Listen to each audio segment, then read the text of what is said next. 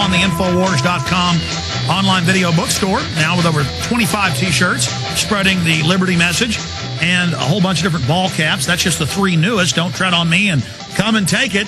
All right, final minutes. I want to talk to Michael and Mass with Dr. Rand Paul website, randpaul2010.com or runrandrun.com for the Money Bomb coming up on the 20th of next month. We'll have him back on, maybe even his dad on. Ron Paul's on next week. My producer got the hours wrong, so he's on with us. Dr. Ron Paul, the father of Rand Paul's on next week for us for 30 minutes, talk about a host of issues. Rand, I was asking you about John P. Holdren, the science czar. You said you'd heard about it in the news, but not the details. But generally, these social planners admit they want socialized health care. They want carbon tax, he says, to carry out eugenics and even the forced drugging of the water to sterilize us. That sounds like Nazi Germany to me. What would you do in the Senate about this? Well, if I were there, we'd get to expose it before he's gotten a hearing or during the hearings. These hearings, that's exactly what they're for. And wouldn't it be great to have a voice in the Senate that could expose this before he gets approved? Dr. Paul, do you think the New World Order is going to succeed? I mean, we're really seeing an awakening happening right now that we couldn't have imagined years ago, but is it going to be enough?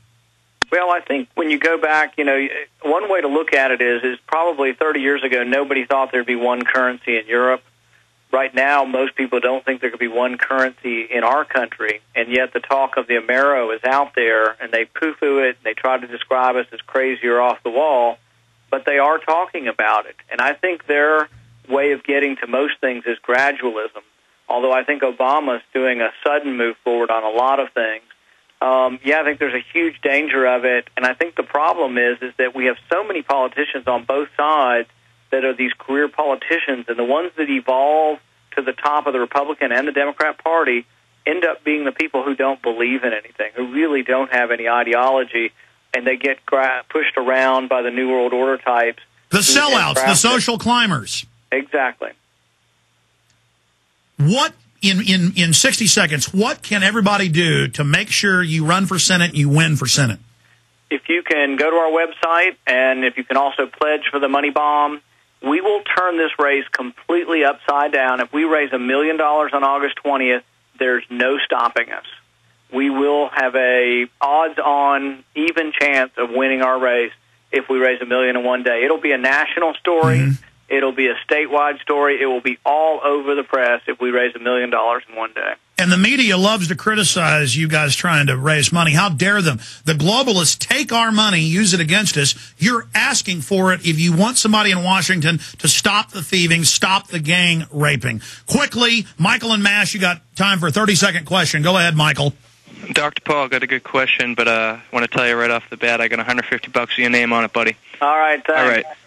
All right, I wanted to talk about perception. I asked your father about this before on the Jones Show. It seems to me that the main problem that the American people have with the New World Order and globalism in general is they don't have an accurate perception of what is going on here. Have you ever read things like The Effect of Science on Society, those type of weird psychology books that were written by like Skinner? Yeah, and written by the scientific dictators. I have read that. That's why I understand their attack profile. But Dr. Paul, are you aware of the psychological warfare systems they're using? Yes, I am. I have not read that book, The Effect of Science. Caller? Yeah, I was just hoping you could, perhaps before you make this run, educate yourself specifically on that, because it's these techniques that are going to be used against you, and if you understand it, it will be, it just won't work. Well, he's a smart guy. Yeah, and he's got guts and the Constitution, Bill of Rights, and that's enough. We're behind him. Dr. Rand Paul, we'll have you back on right before the Money Bomb. We'll have your dad talk about it as well. God bless you. Godspeed. And we really appreciate your time with us today. Thanks, Alex. Great guy, folks. Get behind him.